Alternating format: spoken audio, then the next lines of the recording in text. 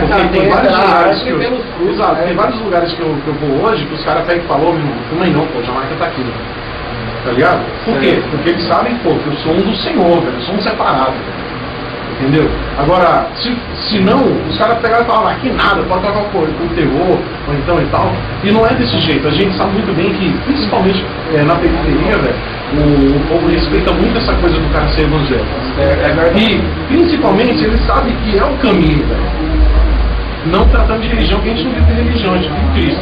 Mas religiosamente falando, todo mundo sabe, desde o político lá em cima até o ladrão que está lá na cadeia, eles sabem que no final, velho, o caminho é Cristo. Jamaica, outra coisa.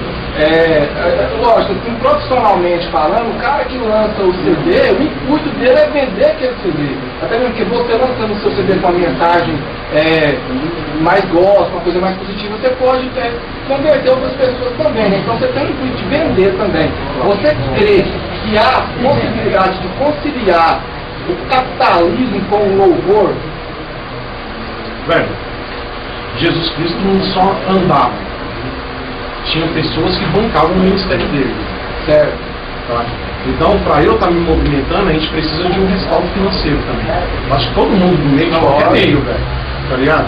Então, ninguém acha que aquela viagem não de Jesus nem não precisa nem comer, que nem fome ele sentia. Ele sentia, pô, ele era homem aqui. Aqui ele era um de nós, irmão. Tá ligado? Com os poderes que ele não precisava estar usando, velho. Tá ligado? Porque ele veio exatamente para experimentar o que a gente experimenta hoje. Tá ligado? Então, eu acredito, velho, que dentro do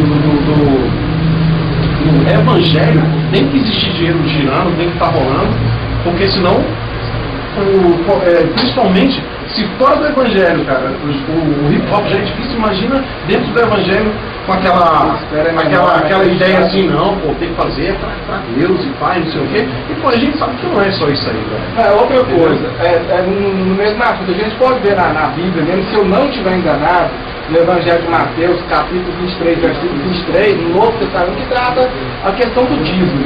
Eu queria te perguntar o seguinte, o CD gospel, o seu trabalho gospel, de tudo que você vende, você dizima os 10%? De tudo que eu vendo, de tudo que é feito, de toda venda que a gente faz é retirar a primeira coisa, a primícia. A primícia, né? Correto.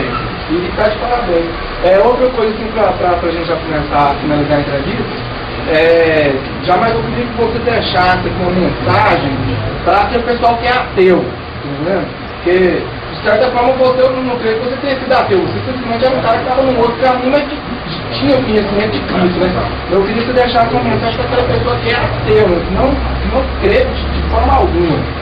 Qual que é a sua mensagem particular para essa pessoa? Bom, na realidade, é difícil falar esse tipo de esquema assim, porque seria muito pessoal, mas eu não acredito que essa terra, esse lugar onde a gente está, veio através de um ponto lá no espaço, e sobrou isso aqui, e a coisa veio, está crescendo, que nós viemos do macaco e toda aquela onda toda lá, tá ligado? Eu creio muito na palavra de Deus, são imbatíveis, tudo que está na Bíblia ali, cara, não tem como chegar e falar que não que está errado aquilo ali, tá ligado? Não conseguiram fazer isso ainda.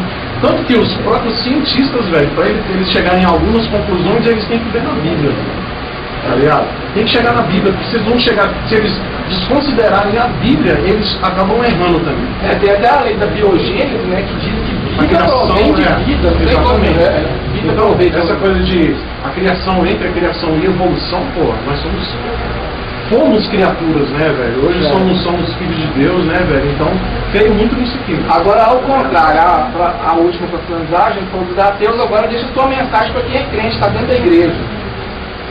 Poucas palavras, velho. Poucas palavras. Demorou.